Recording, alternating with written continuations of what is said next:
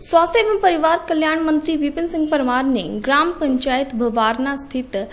Veneer palace में प्रदेश आयुर्वेद और उद्यान विभाग द्वारा एकत्रित उद्यान विकास विषय पर आयोजित जिला स्तरीय कार्यशाला में मुख्य अतिथि के रूप में शिरकत की। यहां लोगों को संबोधित करते हुए स्वास्थ्य एवं परिवार कल्याण मंत्री विपिन सिंह परमार ने जिला के किसानों तथा बागवानों को कार्यशाला की बधाई दी। उन्होंने कहा कि यहां आयोजित प्रदर्शनी में आयुर्वेद उत्पादों और उच्च गुणवत्ता के फलों का प्रदर्शन में क्षेत्र के किसानों की कड़ी मेहनत और बागवानी के प्रति रुझान से संभव हुआ है। परमार ने कहा कि प्रदेश में हर्बल के उत्पादन की भी अपार संभावनाएं हैं और सरकार किसानों को हर्बल खेती के लिए प्रेरित कर रही है। उन्होंने कहा कि पालमपुर उपमंडल के सुला और भवारना विकास खंड में 70 एकड़ भूमि का चयन किया गया है और क्षेत्र के 60 किसानों को हर्बल उत्पादन के लिए प्रेरित किया गया है। उन्होंने कहा कि किसानों को अश्वगंधा और तुलसी के उत्पादन के लिए 30% उपदान और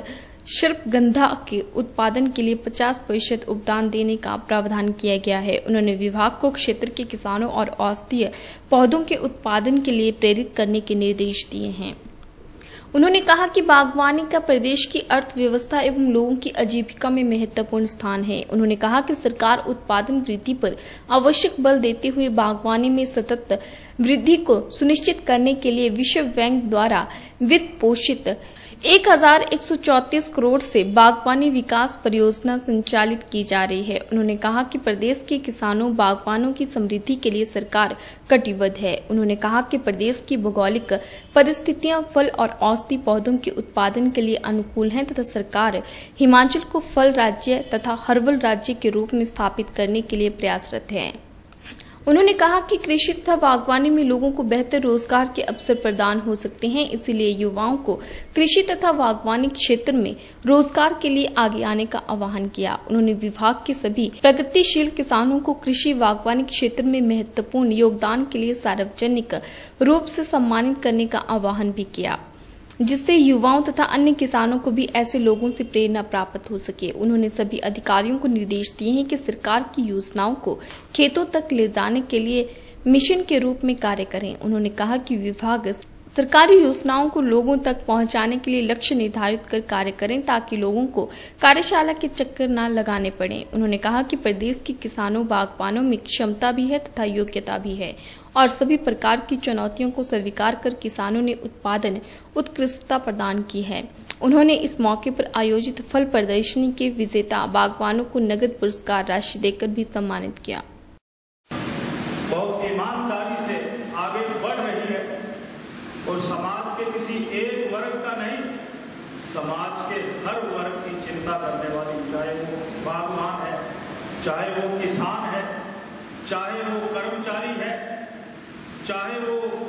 हरिजन है, चाहे वो गिरिजन है, चाहे वो पिछड़ा है, चाहे वो दूर दराज के इलाकों में रहने वाला व्यक्ति है, सरकार के हर वर्ग की योजना बनाने वाली ये सरकार और सरकार के मुखिया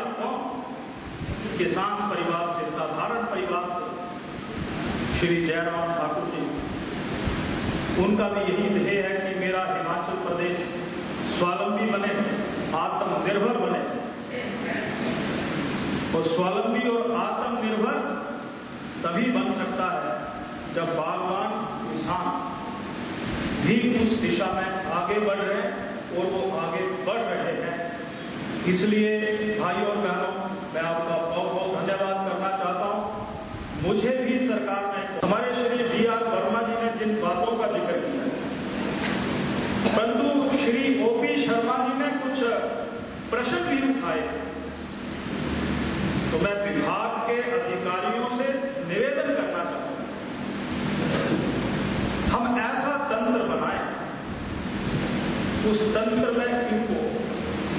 बार बार विभागों के अधिकारियों के चक्कर न लगाने पड़े और चक्कर लगाने के बाद आदमी बेबस हो जाता है और बेबस की हालत में क्या हो सकता है, छोड़ो, और फिर मन क्या बनता है, मन ये बनता है ऐसे ही चला है, पहले भी ऐसे ही था और अब भी ऐसे ही है। तो सरकार की योजनाओं को अगर धरातल तक बागवानों किसानों तक पहुंचाना है तो मैं अपने अधिकारी बंधुओं से निवेदन करना चाहता हूं, हम नौकरी को मिशन के रूप में लें, और जब मिशन जिंदगी में निर्धारित होता है